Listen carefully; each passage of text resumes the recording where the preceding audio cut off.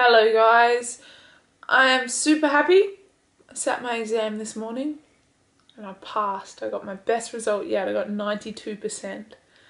Couldn't be happier, especially considering I was so nervous. And when I got into the exam, I felt like I knew nothing. It was a pretty horrible feeling, and I thought I was going to fail. And I felt sick to my stomach waiting for the result, and I passed 92%. I killed it. That's a damn good result. Now I've already started studying for the next exam, so that's fun. I got to run for the first time in a couple of days. I took the last 2 days off just to let myself study for the exam.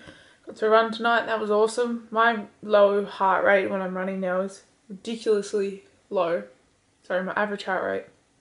Today, I think I ran at just under 7-minute and 30-second kilometre pace, so it was like 7:27, and my average heart rate was at 141 beats per minute, which back in the day, I couldn't have even dreamed of running that pace with that heart rate. Even in this kind of cooler weather, I couldn't have dreamed of that, so that's amazing.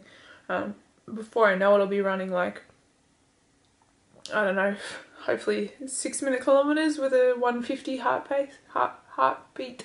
What am I even saying? Beats per minute pace? No, beats per minute. I can't even concentrate because I'm tired after days and days of studying. But tomorrow is Friday. It's actually already almost 10 o'clock, or yeah, almost 10 o'clock.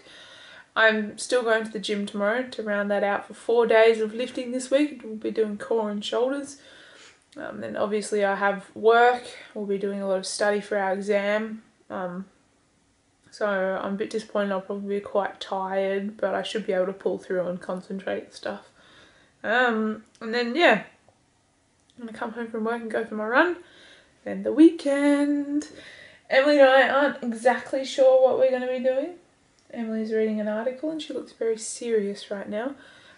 There is an ice hockey game on, Melbourne versus Melbourne, so we might go to that. But I'm about 3 weeks behind with uploading the vlogs, I could swear. So I'm going to give that a crack this weekend if I get the time, because I will still be studying a lot. So we'll see.